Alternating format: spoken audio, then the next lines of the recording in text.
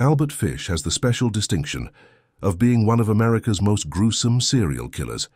The fact that he not only killed but also ate children cemented his place in American history as the human version of the Bogey Man. Fish claimed to have killed more than 100 children, but in reality, he was only ever convicted of killing one, Grace Budd. It was the murder of Grace Budd that sent Albert Fish to the electric chair. Albert Fish. A monster is born. Albert Fish was born Hamilton Howard. Albert Fish, on May 19, 1870. His father, Randall, was 75 years old at the time. His mother, Ellen, was 43 years younger than her husband. Albert was the youngest of 4 living children. He took on the name Albert after a deceased sibling, after he grew tired of other children calling him ham and eggs when he was a child. By the time Albert was 5, his elderly father had passed away. His mother was faced with the difficult decision to put her children in an orphanage until she could find a way to support them on her own.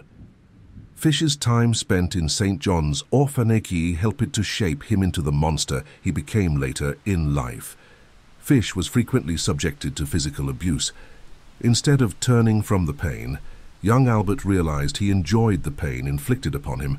When Albert was 10, his mother had secured a government job and was able to return to for her children, removing them from the orphanage.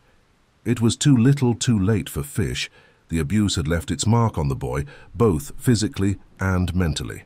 At the age of 12, Albert Fish formed a relationship with a local telegraph boy. This young man introduced Fish to some disgusting practices, such as urolagnia, drinking urine, and coprophagia, the act of eating feces.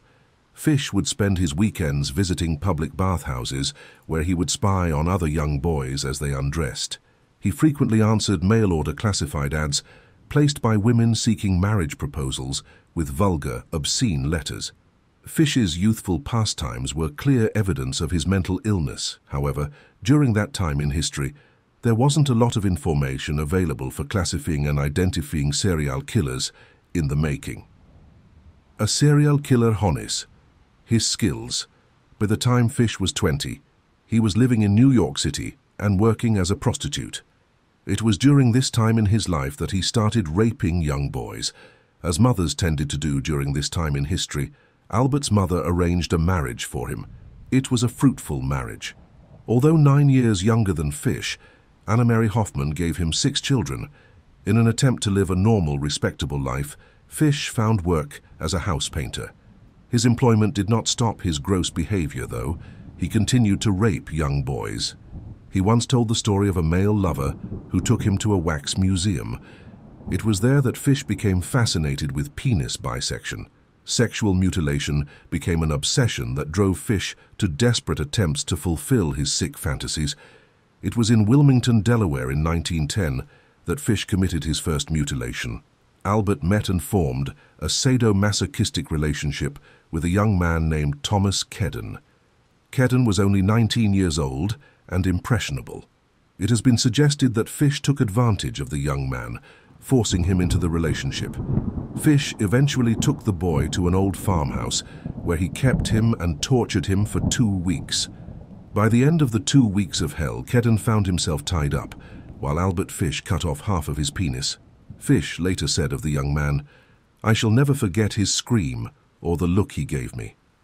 Fish's plan to kill the boy, cut him up, and take his body back to his home was spoiled by the hot weather.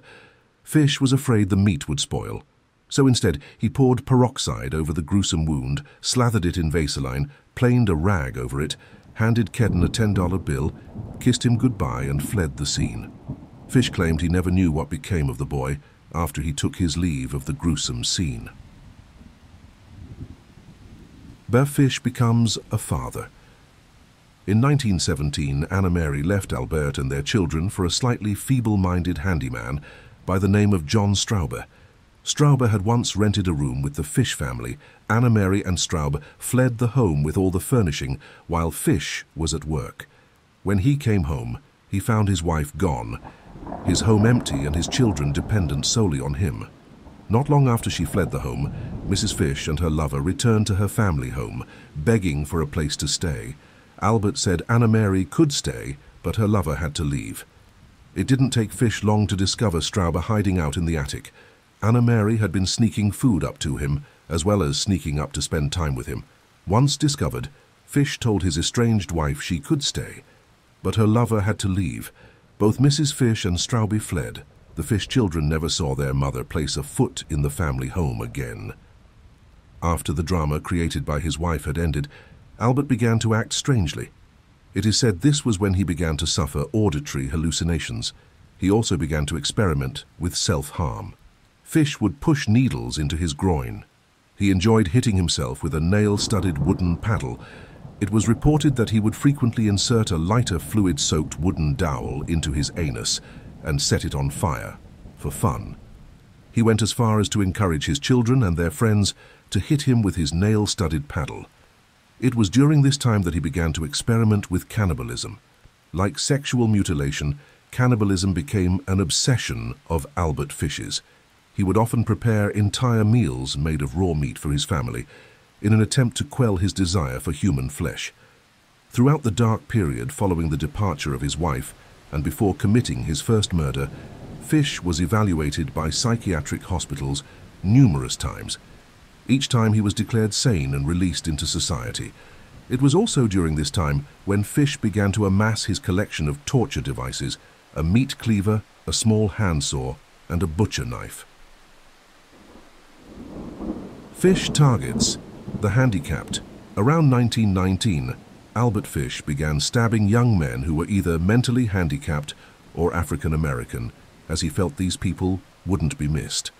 Fish was fond of paying children to help him catch other children so he could torture and murder them. None of these murders were verified with actual proof. Albert Fish made a lot of claims after his eventual arrest. Although there was no proof, Albert Fish victims numbered in the hundreds according to him. By 1924, Albert Fish was suffering from full-on psychosis.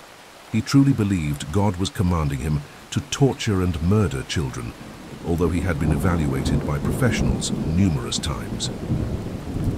In July of the same year, Fish spotted young Beatrice Keel playing alone on her family's farm.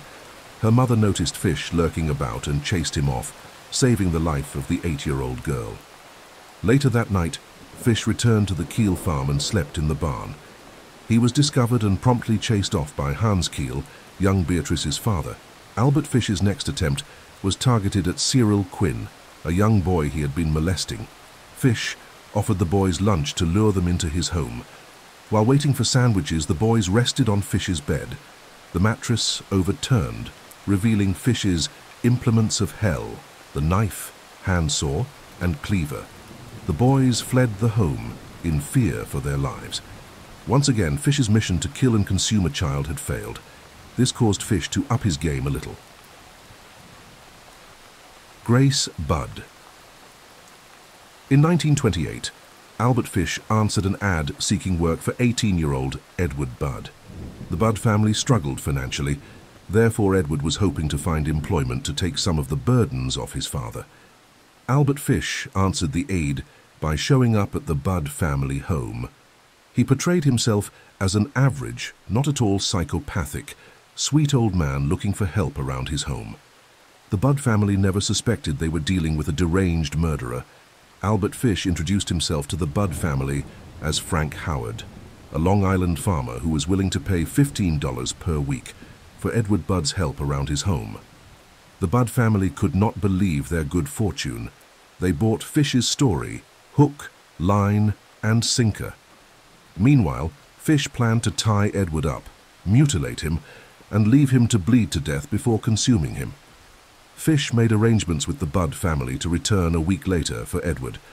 When Fish returned to the Budd home as planned, he met little Grace. Albert became so captivated with Grace Budd that he changed his plans. Instead of Edward, his intended victim became the young girl. Albert's new plans included a story about a niece's birthday party that he wanted to take Grace to. Because the Budd parents were so enamored with the old man, they agreed. Grace Budd left with Albert Fish and never returned to her family. Albert Fish was not initially a suspect in the disappearance of Grace Budd. Police wrongly arrested Superintendent Charles Edward Pope.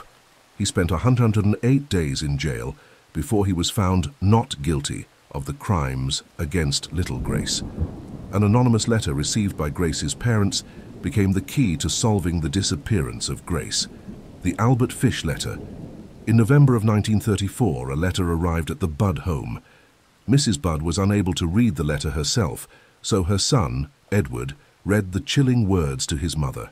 Here are a few excerpts from the letter, written by Fish himself, that eventually led to the arrest of Albert Fish.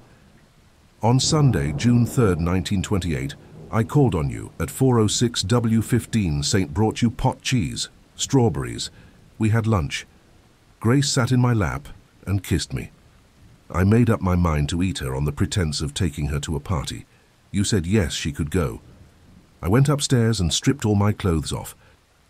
I knew if I did not, I would get her blood on them. When all was ready, I went to the window and called her. Then I hid in a closet until she was in the room. When she saw me all naked, she began to cry and tried to run downstairs. I grabbed her, and she said she would tell her mama. First I stripped her naked, how she did kick, bite and scratch. I choked her to death, then cut her into small pieces so I could take my meat to my rooms, cook and eat it. How sweet and tender her little ass was, roasted in the oven. It took me 9 days to eat her entire body. I did not fuck her, though. I could have sick had I wished. Grace Budd's family were forced to hear these words from the hand of the man who tortured and murdered their little Grace. Parts of the Albert Fish letter were verified by police. Other parts of the letter were not. Facts surrounding the murder of Grace were accurate, although claims that Fish ate pieces of Grace were never confirmed. Albert Fish is arrested. Fish overlooked important evidence on the envelope he used to send his gruesome letter to the Budd family. There was a small hexagon-shaped emblem in the corner that read NYPCBA. Those letters stood for the New York Private Chauffeurs Benevolent Association. After some questioning by the police, it was discovered an employee had taken some envelopes home in his boarding house room. He left them behind when he moved out. Police were able to track down Albert Fish, the next tenant, to occupy the room.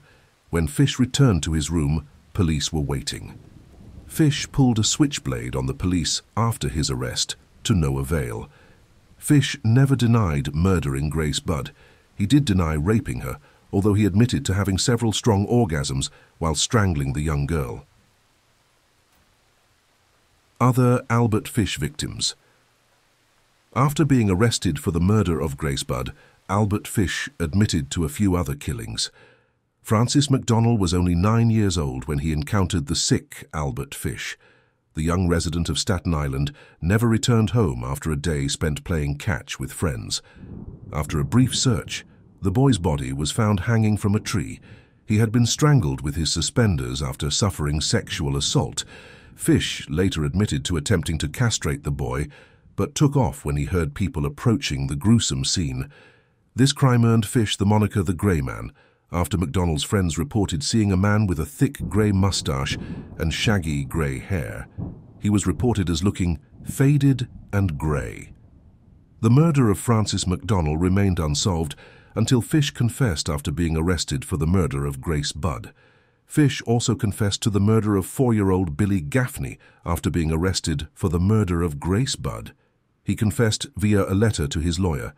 Here are some especially horrendous excerpts from the letter, written by Fish himself. I took tools, a good heavy cat of 9 tails, homemade, short handle, cut one of my belts in half, and slit these half into 6 strips about 8 in long. I whipped his bare behind till the blood ran from his legs. I cut off his ears, nose, slit his mouth from ear to ear, gouged out his eyes. He was dead then. I stuck the knife in his belly and held my mouth to his body and drank his blood. His monkey and pee-wee and a nice little fat behind to roast in the oven and eat. I made a stew out of his ears, nose, pieces of his face and belly. I put onions, carrots, turnips, celery, salt and pepper. It was good. Then I split the cheeks of his behind open, cut off his monkey and pee-wees, and washed them first. I put strips of bacon on each cheek of his behind and put in the oven. Then I picked 4 onions, and when meat had roasted about 1/4 haisa, I poured about a pint of water over it for gravy and put in the onions. At frequent intervals, I basted his behind with a wooden spoon. so the meat would be nice and juicy. In about 2 HR it was nice and brown cooked through. I never ate any roast turkey that tasted half as good as his sweet fat little behind did. I ate every bit of the meat in about 4 days. His little monkey was as sweet as a nut, but his pee-wees I could not chew. Threw them in the toilet. Trial and execution. It is no wonder Fish was dubbed the most vicious child slayer in criminal history. The trial for the murder of Grace Budd lasted 11 days. Fish was found guilty and eventually put to death via electrocution, the same execution as serial killer Ted Bundy. It was reported that Fish helped the executioner place the electrodes on his body. Rumors were stating the needles Fish had inserted into his body caused the electric chair to short-circuit, thus requiring twice the normal jolts of electricity to finish the job. These claims have since been refuted. After Fish was put to death, his lawyer stated he had final words from Fish, amounting to nothing more than handwritten notes.